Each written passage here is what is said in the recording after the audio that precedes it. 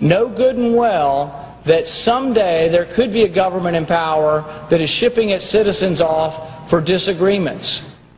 There are laws on the books now that characterize who might be a terrorist.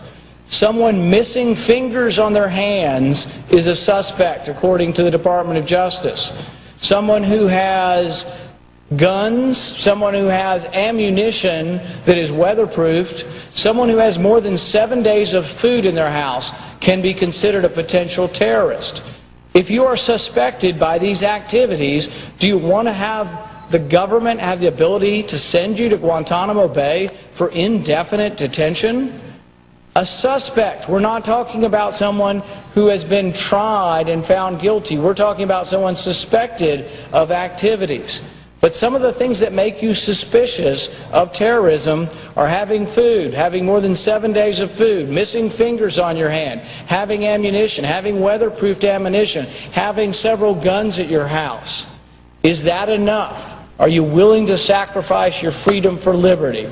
I would argue that we should strike these detainee provisions from this bill because we are giving up our liberty. We are giving up the constitutional right to have due process before we're sent to a prison.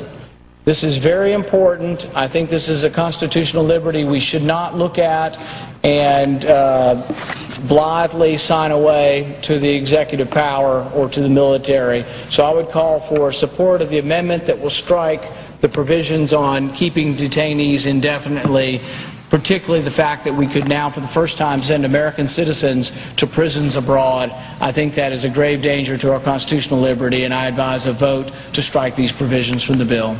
Thank you, Mr. President. I yield back my time.